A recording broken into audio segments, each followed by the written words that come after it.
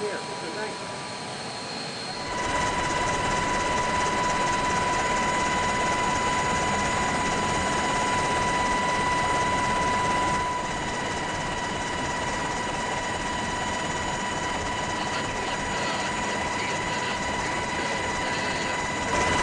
It's not Katrina in its scope by any stretch of the imagination, but the impact on their lives, on your lives, we understand it is Katrina.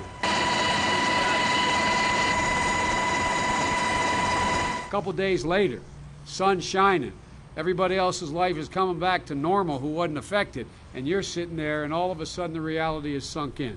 Well, that's why we're here. I want you to know, your congressmen and senators, your folks, our folks, we know what it's like.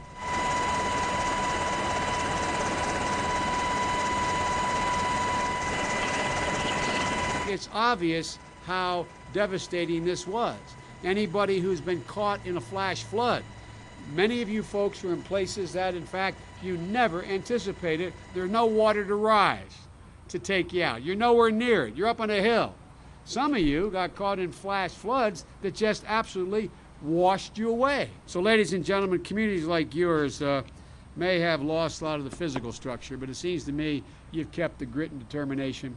Our job now is to do all we can to be of help to you and delivering you the kind of assistance